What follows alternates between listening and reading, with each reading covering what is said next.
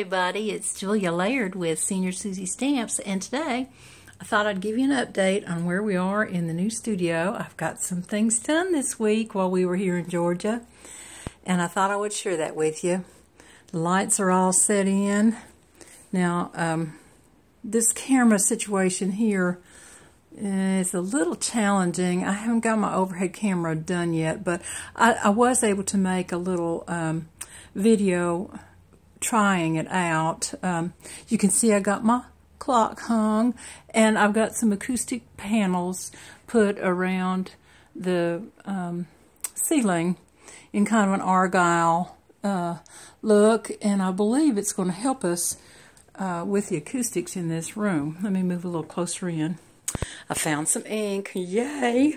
I found my punches. There's some of them, the ones that I keep on the desk, and the rest of them are all over here. I had to use that little space here on the hutches to put my punches, because, you know, they're so heavy, and I had to give up 2 tables in the studio, so that's where they ended up being. Let's see, I think I've got some stuff in some of these drawers.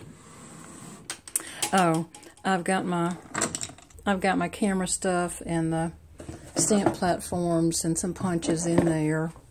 Now, one of the things I did in the downsizing process was to get rid of my big ribbon rack, and so this is all the ribbon I kept, I think. I'm not positive. Don't hold me to that now.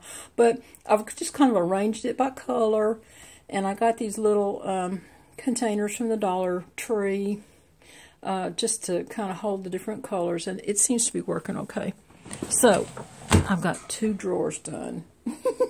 I know that seems like not much progress to you all, but it's a big progress to me. So, now let's see. The Gramercy cart, no, the origami cart. There is a second origami cart that'll go right here where these boxes are. I gave up on the concept of putting the big bookcases in here because, let me walk down the hall. This house is just very, very tiny. This is my little office where I have my desk, and then this is the living room. And so back here, we're probably going to end up having to put boxes and furniture, and then put those bookcases in front of it and make kind of a little small living room for us in here. So, but come down the hallway and come straight into the studio, and we'll have to make some fun art projects together pretty soon. So watch for a little video to come out. It's not my best work. I just one struggle after another with the project I was working on, but it's done. Until then, I hope you have a good rest of your week. So we'll talk to you soon, everybody. Bye-bye.